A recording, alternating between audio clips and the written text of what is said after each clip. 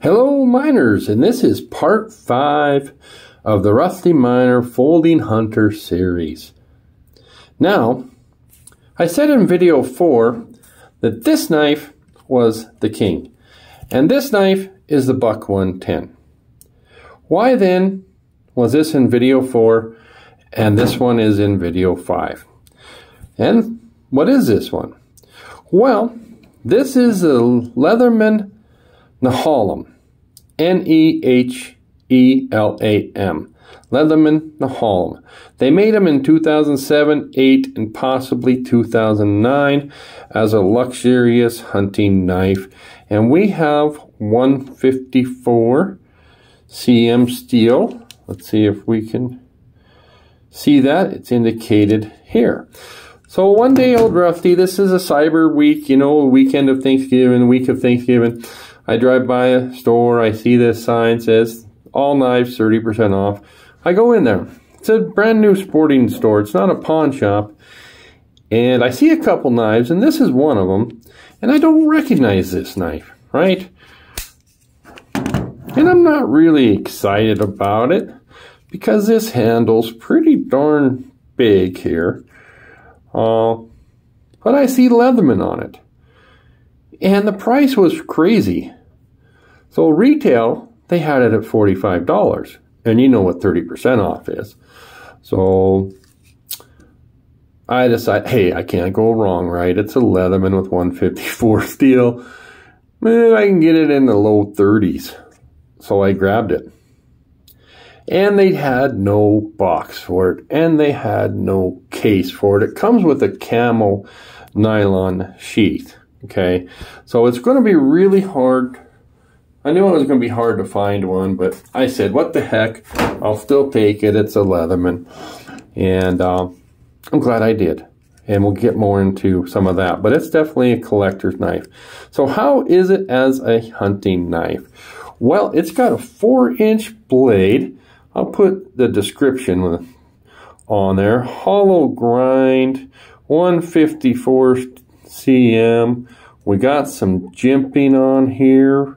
Very, very effective jimping. And nice big pivots.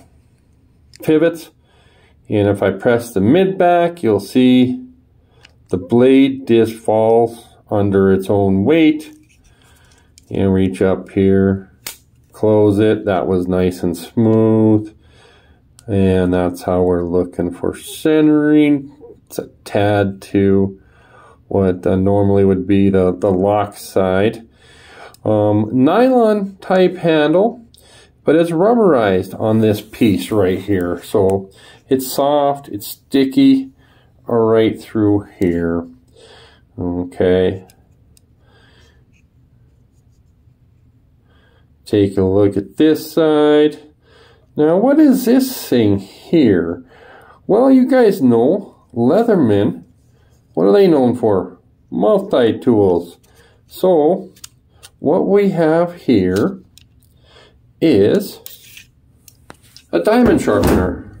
So we pull that out, and it takes it's hard to do here. Here we go. We pull that out, and that exposes a diamond sharpener. So it's flat. Ooh. It's flat where my thumb is, and it's round the rest of the way. And I'm going to guess this might be for fishing hooks or something like that. But that's the Leatherman diamond sharpener for the Nehalem. Now you're going to have trouble finding this knife. I've been looking to see if I can find one just to get some comparable prices, and you really can't find this knife. They made 4 of them. They made one called the Steens, one called the Nehalem, that's K-L-A, oh, Kelmath. This is a Nehalem, and they made one called the Selway. And I've seen some of them for sale on Amazon. The one that's smaller than this with 420 HC bringing $600. They made 2 fixed blades. It's the same kind of a knife, same blade and shape and everything. It's just a fixed blade, and then a saw will come out. You can pull a saw out here, and they're running $900 for that. But I like this one, the Folding Hunter. Feel very lucky to get this, and it's not done yet, guys. So we're gonna go ahead. What do you do after you get your deer kind of cut into your deer? Well, you should use a gut hook. And we take a peek, this, and we'll push that out. And this is your gut zipper. So you just, once you get your deer opened up, you can unzip it. You can then dress your deer. So we're gonna do a little sharpness test on this. See if we got any. All right. Yep. Hard to say.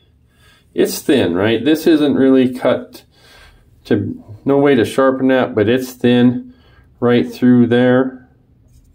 And let's close it up.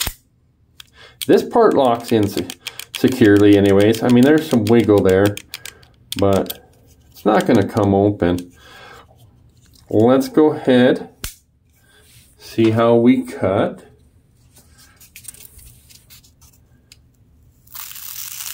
All right, well, that's good.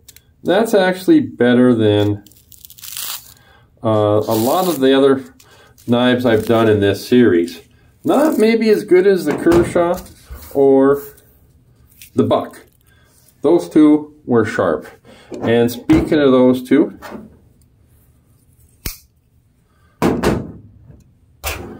better bring them out. There's your Buck 110.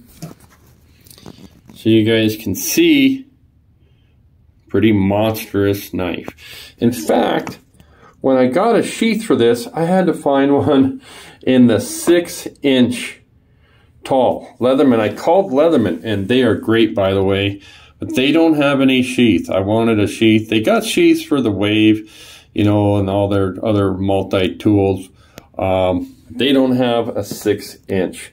They got their 4.5-inch. But that sucker is 6 inches from tip to tail. Now, what Rusty did is he noticed there's only a couple reviews on this, and a couple of these knives for sale, and they're all missing this piece.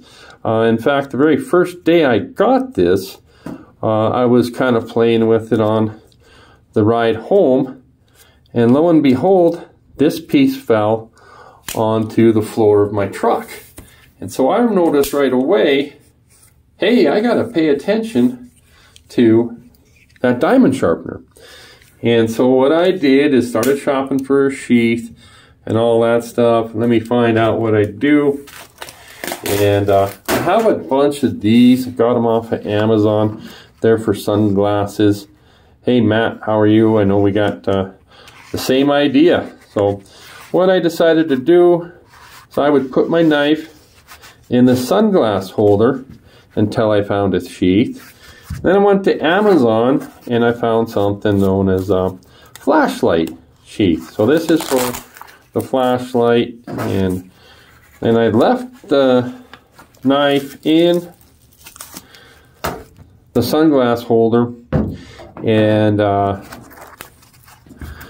it's going to keep that little diamond rod in there, and then you're still going to carry it. So this is not a quick draw knife, right? This is a hunting knife. So when you take out this knife, all right, you're working on something that's dead. You don't need to quick draw it, and you're going to process it. So that's what this is about. I hope you guys enjoyed this video. And this is one of Rusty's finest collection here, the Hunt. So I'm very happy to have this knife. Very rare. Thanks, guys. Bye.